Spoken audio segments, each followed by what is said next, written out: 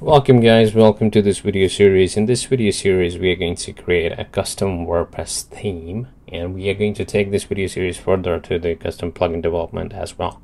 So before that we have this theme here, so I will guide you how to set up in your local system, and we will have the posts like this. We are going to display the posts with the images. When you click, you can have a banner image, as well as we have author, we have categories. So if you go to author page, we have the custom content showing up on the top, so you can have any content here. You can add the content from your backend admin area. We have the posts here, recent posts. We are going to create the custom sidebar, so where you can show these posts or whatever you want to show.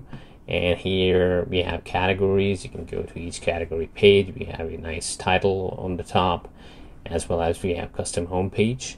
So on homepage we are using the WP query and getting the posts from each category. So here is the post from the general category, then the technology, as well as the world category. We are going to see the templates, how we can use them. So we have about page. When you go to about page, we have a different style here. When we go to the term and conditions, we have different styling. So depending on your requirements, or you will see how we can add things.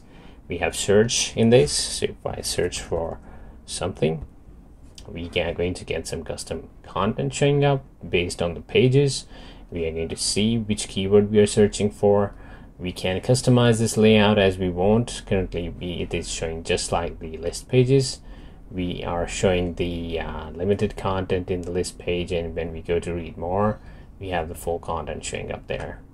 So more things are going to be added in this project. If you like it, do follow this. I'm going to add the zip code for each video so that you can download it and use that in your system. So from next video we are going to start developing this WordPress theme. Thank you for watching. See you in the next video.